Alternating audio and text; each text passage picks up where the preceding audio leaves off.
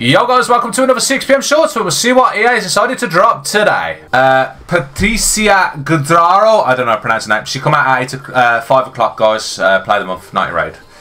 Not too expensive, so that's alright. That's the way, I like it, that's the way, I like it,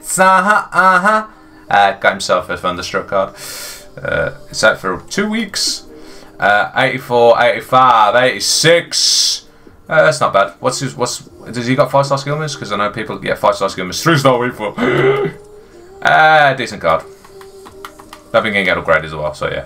It's alright. It's nothing to shout about. But it's because it's got 5-star skill moves, it's expensive. We got another campaign, or as we like to call it, scampaign. Mixed player pick. It's an 85 plus now. You can do it once a day.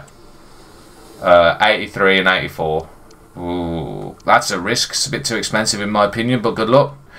Your daily login upgrade is the last one if you've been doing it every single day, so good luck with the 100k pack. You're getting objectives. Thunderstruck challenge number 3 gives us a premium gold players pack. It is tradable, not bad. 70 rated, that's low. 31 chem though. Ooh. Players from same league, minimum of 5. Gold players, minimum of 5. So that's quite an easy SBC. That is quite an easy SBC. It's not bad for a 25k pack. There is so many packs that are over 400k at the moment in the store. It's crazy. Remember when we used to get 2 for 1? Ah well. Supreme Thunderstruck Guaranteed pack is the most expensive pack in the store. It's 475k or 3,500 FC points.